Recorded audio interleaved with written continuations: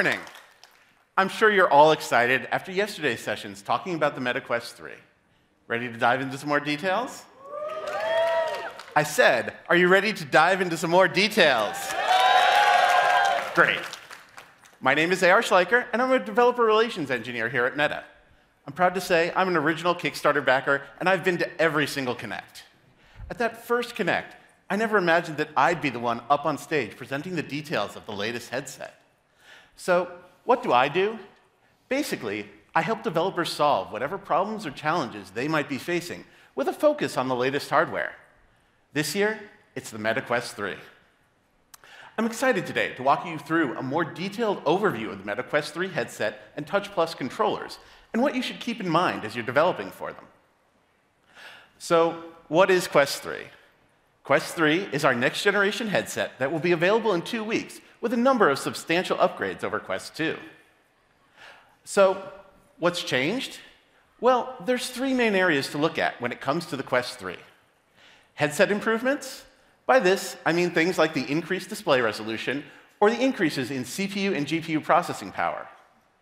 As for mixed reality, the dual-color cameras resulting in high-quality color pass-through and new features like occlusion, scene mesh, depth APIs, and color lookup tables.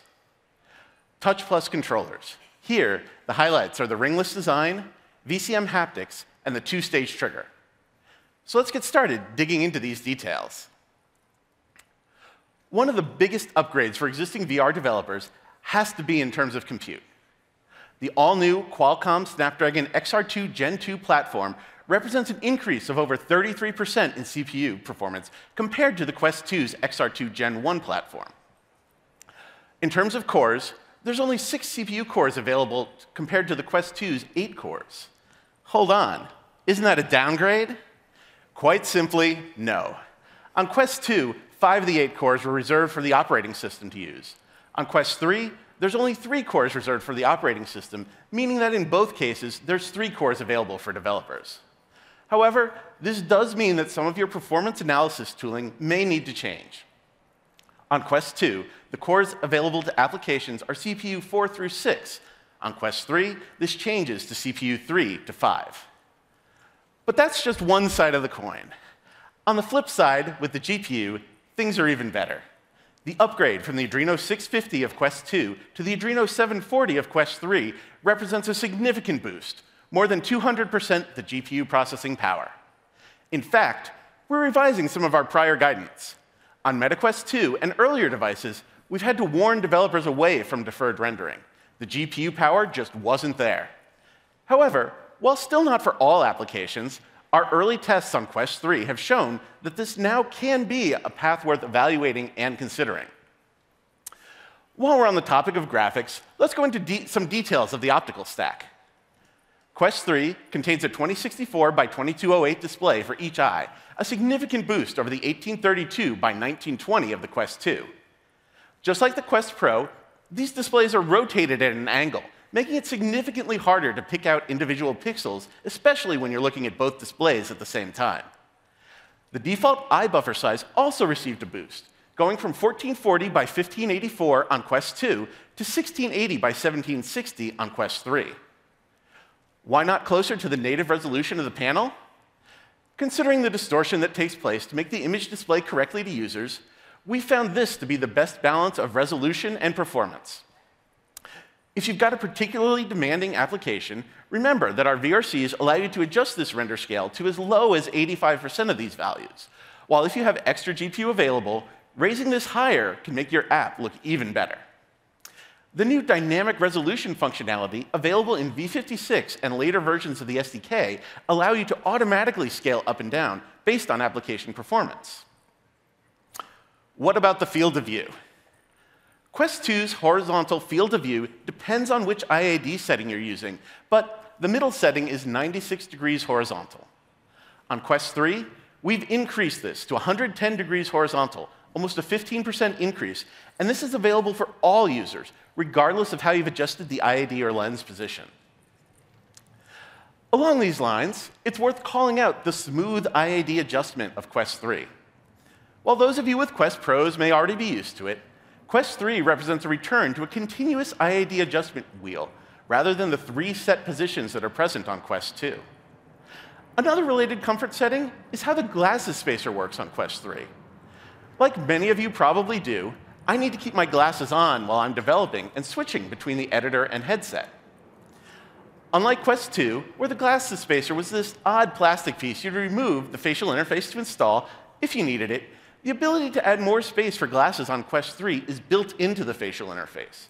Simply press the buttons located on each side of the facial interface, and then move the outer portion of the facial interface in or out, choosing between 4 different settings based on the size of your glasses. Now, let's talk about the weight of the Quest 3. The Quest 2 weighed 503 grams on its own, or 512 grams if you added in the glasses spacer. In comparison, the Quest 3, with its built-in glasses spacer, is 515 grams. In other words, it's about the same weight. However, with the changes to the form factor bringing everything much closer to your face, it's significantly more comfortable to move around and turn your head with a Quest 3. Speaking of that form factor, how did we improve it so much from Quest 2? This is largely thanks to the pancake lenses, which you may be familiar with from the Quest Pro. As we no longer need to have as much distance between the lens and the screen, we can bring all those components behind the screen, like the processor and the battery, in closer to your face. Of course, the upgrade from Fresnel to pancake lenses comes with a significant improvement in image clarity as well, removing the God ray artifacts that were so common with the older lenses. Let's zoom out for a moment and talk about RAM, storage, and battery life. Quest 3 contains 8 gigabytes of RAM. That's a 33% improvement over Quest 2. We expect most developers will use that for more detailed, higher resolution textures. However, the choice is, of course, up to the application developer, and there's plenty of other ways you might choose to use that memory. As for storage, there are 2 options available: a $499 model with 128 gigabytes of storage, and a $649 model with 512 gigabytes of storage. As games get larger and more complex, like with higher resolution textures, they'll consume more space. The 512 gigabyte model allows you to have more games and applications installed on your headset at once, making it easy to switch between them without having to uninstall one in order to have enough room to install and play another. Regarding battery life, Quest 3 does require more power than Quest 2, but has a larger battery to deliver it. While gaming, our expected battery life remains about the same, at about 2.4 hours of gaming use or 2.9 hours of media use. However, when utilizing the new mixed reality features such as color pass-through and the depth API, battery life will be lower. The trade-off, though, leads to some amazing results. What sort of results? Well, I'll take a moment to talk about my favorite example, piano vision. I took piano lessons while growing up, and while I can read sheet music, Piano Vision's approach to teaching you to play the piano is really something else. While it has modes that just use hand tracking, connecting a MIDI keyboard is where it really shines. It's just an outstanding experience that I encourage you all to try. This sort of new use case, teaching piano lessons, is the sort of thing I'm really looking forward to seeing in the years to come. What sort of amazing MR applications will you come up with? I'm excited to find out. So, what new MR capabilities does Quest 3 bring to developers? Well, first off, Quest 3 contains dual 4-megapixel color cameras. This is a big upgrade compared to Quest Pro's single 1-megapixel color camera, eliminating the color bleed artifacts you'd see in Quest Pro's color pass-through. Of course, it's an even bigger upgrade over Quest 2's black and white 640 by 480 cameras. As a result, the quality of color pass-through is dramatically better. You really need to experience it yourself. The way I describe it is this. This is the first time I've really felt comfortable looking at and actively using a cell phone from within a headset. So, what's one of the first times you're likely to use color pass-through? It's when you do space setup to create a scene mesh. As you may have noticed, we've replaced the old manual room setup of the past with a new space setup process. Simply walk and look around the room, and the Quest 3 will build up a representation of the environment around you. Applications can use this data, like they did with the old room setup data to, say, put items on a table. But when you set up your room with space setup, this also creates a scene mesh. The Mesh API enables developers to create fast collisions for physics and navigation experiences in MR. It's a full 3D mesh of the world around you that multiple applications can use to provide more precise interactions with the world than have ever been possible before. Next up, occlusion. Occlusion is another new feature that's available for developers and allows them to create a situation where the real world blocks or occludes a virtual object that the application is rendering. The easiest example to think of here is a character sitting down on a chair at a table. The table occludes their lower body from appearing, and all you see rendered virtually is their top half. Now, this one isn't quite done yet. While you could use the scene mesh for static occlusion, it's not recommended. You'll need the depth API to do dynamic occlusion, and it's only available as an experimental API in v57. Depth API gives you access to a real-time depth map, allowing you to occlude objects based on that dynamic information.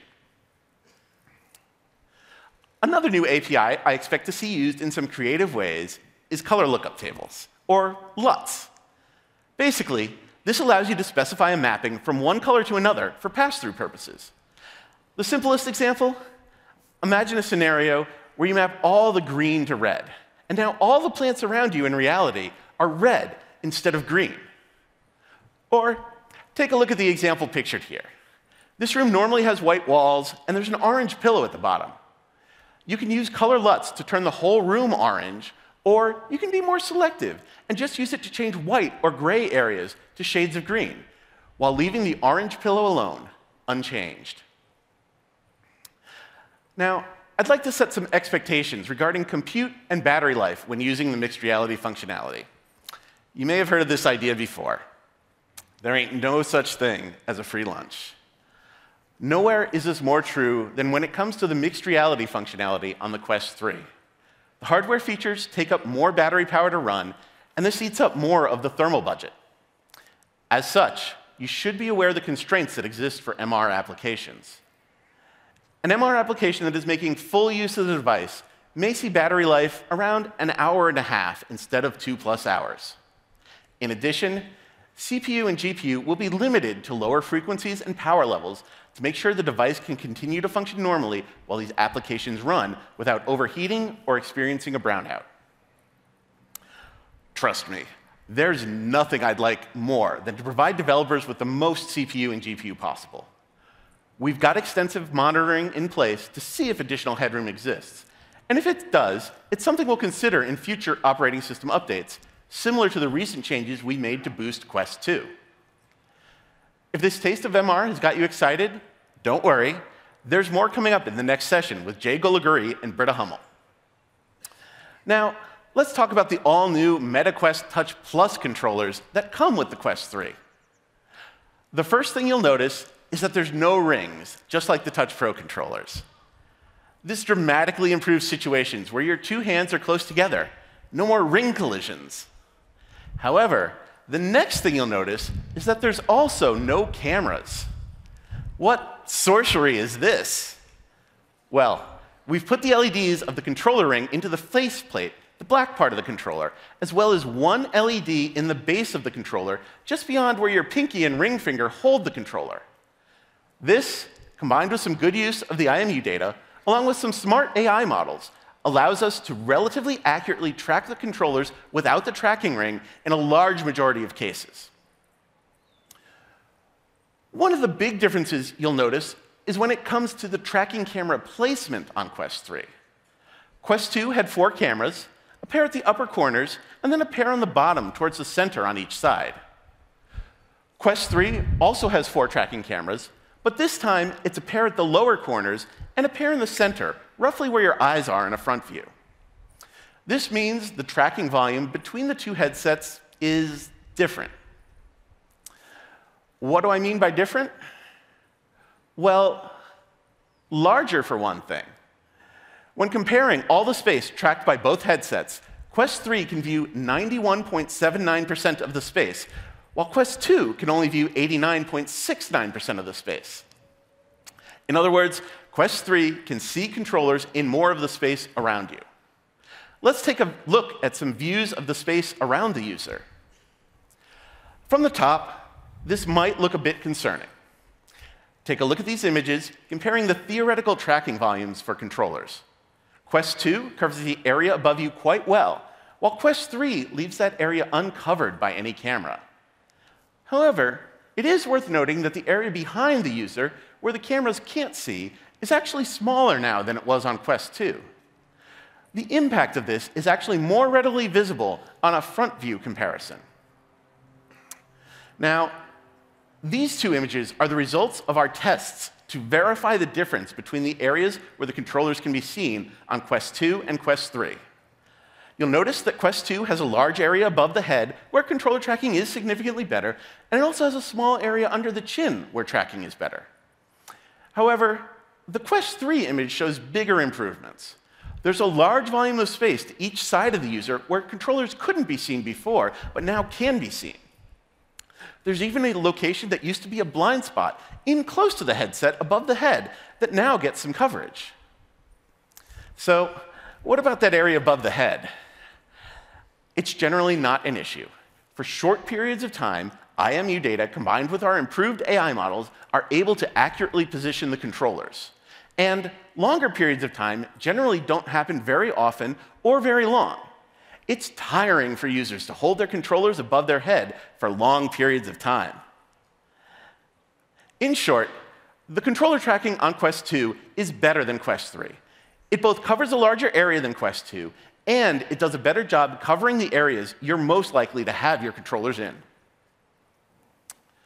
What if you have Touch Pro controllers? The Touch Pro controllers, announced at last year's Connect conference, also work with Quest 3 as well. You'll need to set up your Quest 3 headset using the included controllers, but once you've done that, you can unpair the Touch Plus controllers and pair Touch Pro controllers. So for any applications that perform better with the unlimited tracking volume, or applications that want to make use of any of Touch Pro's other unique features, like the stylus, thumb pressure, or the thumb or trigger haptics, there's a solution available on Quest 3 in the form of Touch Pro. Speaking of haptics, well, the haptics on the Touch Plus controller are certainly improved, but not quite to the level of Touch Pro controllers. The Touch Plus controllers do not contain the trigger or thumb LRAs that the Touch Pro controllers do have, but they do each contain a single VCM haptics device in their base. This VCM allows for control over both the frequency and amplitude of the haptic effect. While it's quite similar to the VCM in the Touch Pro controllers, it isn't exactly the same. That doesn't mean you need to design your haptic effects twice, though. For the best developer experience, we recommend using Meta Haptic Studio. This application, released earlier this year, allows developers to create, audition, and integrate haptics just once, and then have them work appropriately across our full line of headsets. It's available for download now from our developer website and supports both Unity and Unreal. There's one more little secret hiding in these controllers. We've changed the index trigger on the Touch Plus controllers so that it is a two-stage trigger. What's that mean? Think of the current index trigger behavior as the first stage. Once you've fully pulled the trigger, you can now apply additional force to the trigger, and that will be measured via a second value, index trigger force. An afterburner for an extra burst of acceleration, an extra powerful boosted shot, or perhaps something requiring a bit of skill, where the user can get a little extra power, but pressing too hard will result in some sort of burnout. We're eager to see what designs developers come up with to make use of this functionality. So, how do I make use of all the new functionality? As always, it comes down to getting the latest version of our SDKs. The public V56 SDK contains some Quest 3 support, including Touch Plus controller models in Unity, and is a great place to start, while the V57 SDK, with even more, should be available within the next couple days. So, here's the point I want to leave you with. There's never been a better time to start developing for VR and MR. Quest 3's increased CPU and GPU power, along with more memory, allows you to create a more complex experience at a higher fidelity than ever before. Greatly improved color pass-through, the the Depth API, and Color LUTs to power the most immersive mixed reality experiences. And, of course, the new ringless Touch Plus controller with improved haptics and the two-stage trigger. With that, you've got all the tools you need to develop for VR and MR, and Quest 3 is the device to develop for. I can't wait to see what you make.